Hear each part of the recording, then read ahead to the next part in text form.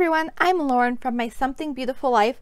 I have a really unique planner to show you today and I'm so excited about it. It's so pretty. You're going to love it. This is the perfect planner for anyone who wants to bullet journal but just feels so overwhelmed by all the beautiful designs. This is a completely done for you bullet journal and I just love this idea so much. I want to thank Your Bujo for sending this over to me. The owner, Lynn, is the sweetest thing. She is so talented. She drew out this entire journal and it's just beautiful. I just can't wait for you to see it. It comes in this beautiful box with these little foiled flowers and butterflies, and it pulls out like a drawer, which I think is so cute. And one thing that makes this so special is that you can customize your cover, which is super rare for a bound book like this. And so I'll show you what I got in a minute. But it comes with these cute little things on the front. So the first thing is this little envelope, and inside, I've already opened this, so that's why it's all ripped already. It has a little envelope paper clip and this little sticker, which is super fun. And then I have a little note from Lynn. And then there's this like instruction card that just gives you an overview of what's inside and how you can use it, which I think it's so cool when they include things like that, especially if this is a planner that you're not used to using, just to give you a little intro about the planner and the company. And anyway, I just love that. So this is my cover. I got the green, I don't remember what it's called. Let me see if it's on the box. Okay, it's called light green. One thing I'll say is on the website, it looks a little bit more sage, and this is more of like a green, like a plant green, but I think it's a beautiful color and I really, really love it. But my favorite part is the foiling on the cover. I asked her to put my name on it, and then I also chose this little mountain symbol. She has 4 different symbols that you can choose from, or pictures, I don't know what you want to call them. 4 images that you can choose from. If you want, you also can just have text or have nothing at all, but I chose the mountain and then my name. I like the mountain symbol because it reminds me of the faith can move mountains phrase from the scriptures, and so that's why I chose the mountain, to just remind me to have faith. I have a really special purpose for how I plan to use this, and we will talk about that a little bit in a minute, and probably more in future videos as I set it up. But I just want to jump in and show you the inside because this is just so fun. I love her design so much. Okay, so in the beginning you get like your name page, and then there's like this awkward page that's always stuck together. That's in like every notebook.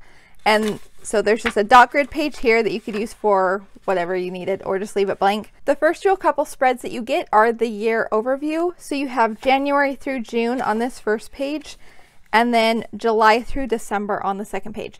So this is an undated planner, so you can start it whenever you want, but it is based in January through December. So just like this starts there, and then when we get to the monthly pages, it starts at January and goes through December. But if you did want to start in the middle of the year, then just start in the middle of the book and then you can just cycle through. Okay, so then next, there's a page for your favorite moments through the year and a year in pixels. And I just love how it looks hand-drawn. I mean, it is hand-drawn, but like I didn't have to do it, which almost makes me like it more, because I'm sure if I'm the one that did it, then I wouldn't love it nearly as much. But I just love that it has the bullet journal look to it without like the effort of having to actually create my own bullet journal. Okay, the next page is a bucket list. We have a page for, or a section for goals and what I achieved. I love this because I love that you can set your goals at the beginning and then keep track of what you achieve. And this may be the same as your goals, but it also may be something completely different. So I love the space for that. There is a travel log here, and then favorite meals. And then we move into the months. So every month has its own theme. Of course, they are all hand-drawn. Every single page in this planner is different. There are no repeat pages. Even within the weekly pages, as you'll see, they all have different layouts. Another thing that I'm really excited to do is kind of make this my own. So like you see that you have space here that's blank. You could totally use this page for memories or some other kinds of notes that you wanted to keep track of for the month. Maybe just put in some pictures or some quotes that you love. But just because it's all drawn in doesn't mean that you can't customize it. In fact, she actually even has a version too that is in black and white. So if you don't want the color in it, you can get the black and white version and then color it yourself and have whatever color theme you want for each month. Another thing I want to mention, this is very thick paper. I think it's 160 GSM and it is 100% recycled. I know one thing that I don't like about recycled paper is that it usually tends to be yellow, and this is not at all. Like, this is bright white. So I love that it's recycled, but it still has the bright white pages. All right, so here is your January monthly calendar. I really love the colors of the January. I think, like, purple's my favorite color. So purples and blues and pinks and all of that, like, I love all of those together. Oh my gosh, I just saw the cute little mouse cursor there. That is super cute. Okay, so then for each month you have a habit tracker and a mood tracker that all matches the theme. So here's where you can put your key for the mood tracker, like what different colors you're going to color them in with.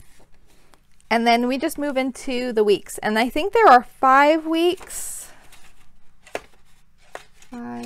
Yeah, there's 5 weeks per month. And like I said, every single one has a different layout. So here's the first one for January. There's week 2, week 3, week 4, and week 5. And then we move into February, which is also super cute. I just love the designs in this. So I want to kind of flip through and show you some of them. Like even the mood tracker, she changes the layout of it each month. And the weeks are different, but they're all cohesive throughout the month with the cute little matching design. I love the waffles.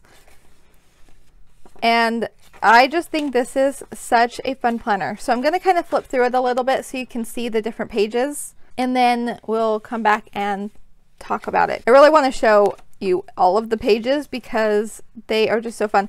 And I know it's kind of hard to get an idea of a planner when you don't actually have it in front of you.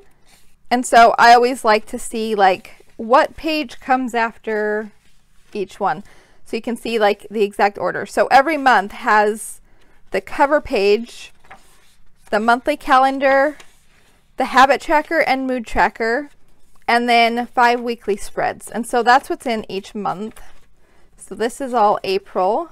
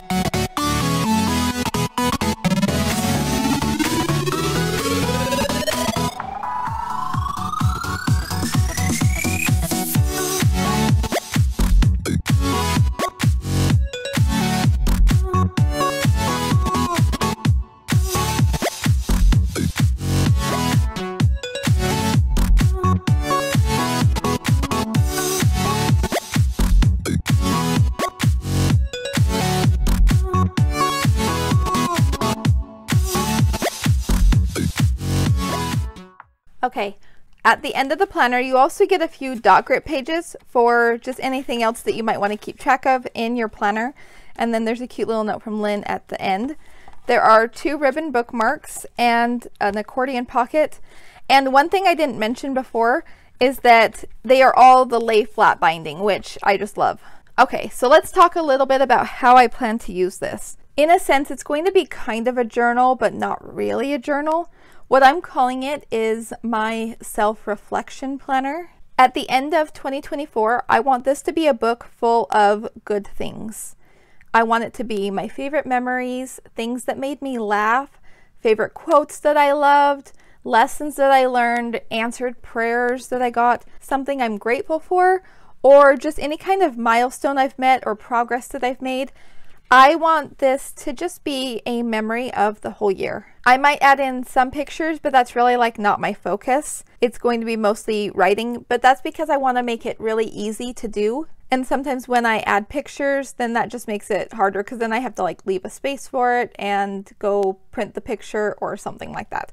So I want it to be really easy, but most importantly, there's just no rules. Like the only thing that I'm kind of setting as like a criteria is that I just want it to be happy and upbeat and positive. I don't want this to be a book of complaining or anything like that. I know being the end of the year, I keep seeing this popping up on Instagram and Pinterest where you take a jar and then every week you write something positive about that week, and then at the end of the year you have a jar full of happy memories.